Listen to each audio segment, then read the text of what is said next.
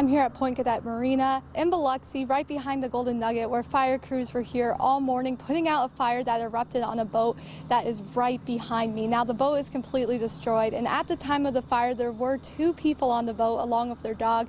They did get off the boat safely with no injuries, and they didn't even have to go to the hospital, which is great news. The bad news is that this has been their home for the last 13 years, and they have nowhere else to go. This was all they knew. They have traveled all over the world on their boat, and everything they owned was on it. They have been keeping their spirits up, and they say, you know what, it's just time to reset. So they are in good spirits, but everything they did own was right on this boat. Now, they tell me that the fire started at the back of the boat, and they were able to make their way to the front of the boat where crews did rescue them, and like I said, they made it off safely. As of now, we're not sure what started this boat fire, but we will keep you updated as we learn more information. Now, crews will be out here assessing the damage a little bit more, trying to figure out how to clear this up. I think the DMR will be coming out here to pull the boat out because it has now completely sunk to the bottom, and as you can see right behind me, it is completely destroyed, unfortunately, and you can definitely smell that it's burnt.